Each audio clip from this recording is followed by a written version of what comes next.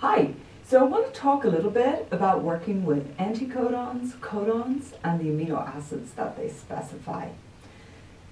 Converting between anticodons, codons, and amino acids can get kind of tricky because of directionality issues in mRNA and DNA molecules. So I thought it might be helpful to do a little sample problem where the question we're going to answer is what amino acid is carried by the tRNA with the anticodon, and I have it written on my hand here, with the anticodon CCA. Now, I want you to notice that the directionality of the anticodon matters.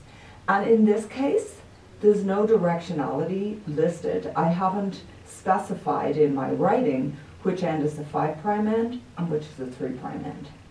You need to remember that the default is that DNA and RNA sequences are written left to right, 5' to 3'. So we can assume, therefore, unless otherwise specified, that that's the 5' end and that's the 3' end. Now, in order to determine what amino acid will be carried by the tRNA bearing this anticodon, we need to figure out what codon it will base pair with.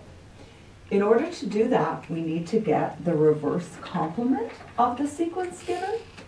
And the reverse complement of CCA is actually UGG. And I have written it in the fashion so that the 3' end is here and the 5' end is here.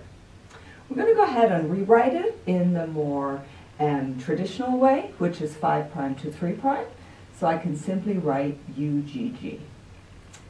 Now I'm ready to use my codon table, or in my case, you know, I use this app on my phone, Geneticode app, to look up what amino acid is specified by the codon UGG. Two important things to remember about codon tables, my friend. First of all, codon tables, we read codons. And it can be tempting when you're stressed or under pressure to try and read an anticodon directly from the codon table. Won't work. We read codons, and we also read the codons in the 5' to 3' direction. So I'm going to open up my app here on my phone, and my codon picker, I'm going to look up UGG, and you can just look up a codon table that you're being given. And UGG encodes the amino acid tryptophan,